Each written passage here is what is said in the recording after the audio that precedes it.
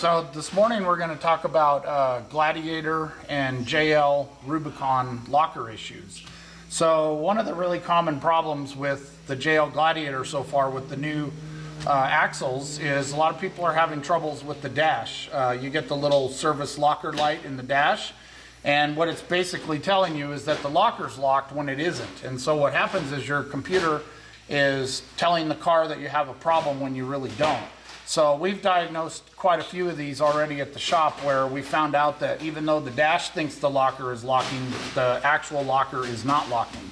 So what we have here this morning to look at is this is out of my Gladiator with about 7,000 miles on it, and this is the locker actuator is this plug here, and this plug here is the sender that tells the dash when the Jeep is locked. So we believe that the problem is this little sensor right here.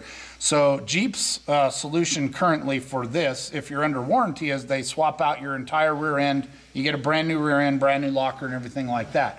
Now for me, that's not a good option because I already have modifications done to mine. I have different brackets on it and things like that. So for me, I don't want to have it swapped out because then that's a lot of work for me. Now I am currently not having issues, however I was having different issues with my locker, and so what I chose to do with my locker in order to actuate it is Mopar sells this wiring harness that has the same plug as your JL and your Gladiator, and basically it's a 2-wire plug with a 20-foot wiring harness, and we can put the part number in the description.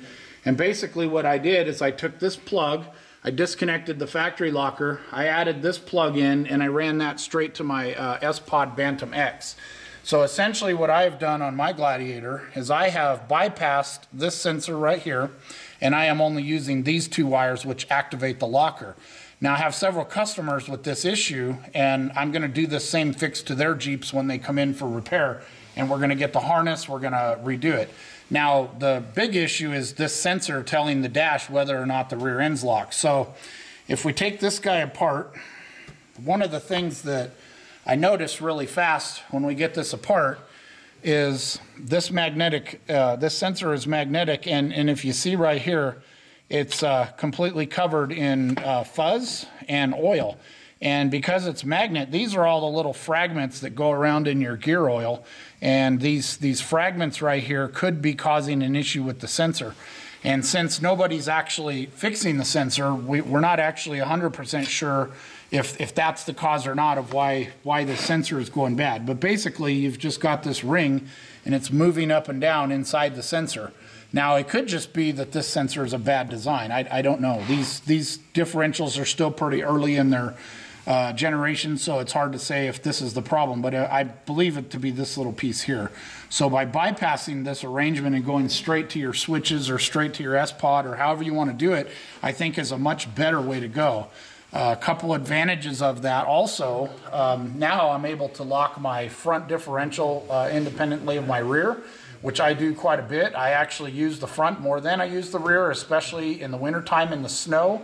A lot of times you don't want the rear locked because it'll cause the vehicle not to handle properly in the ice and the snow, so I like the front locked. It kind of gives the illusion of a front-wheel drive car, and it works better in the snow.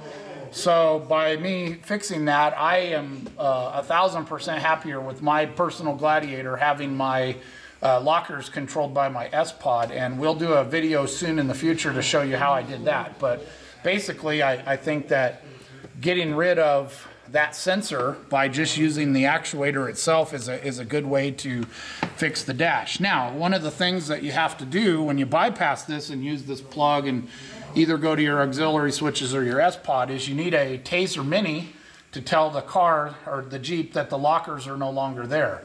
So once you tell the car, the Jeep, that the lockers are no longer there, this sensor becomes irrelevant and the dash no longer looks for that. So for me, this was a no-brainer. It fixes a lot of future issues I may have had, and it's a pretty simple fix for taking care of this issue.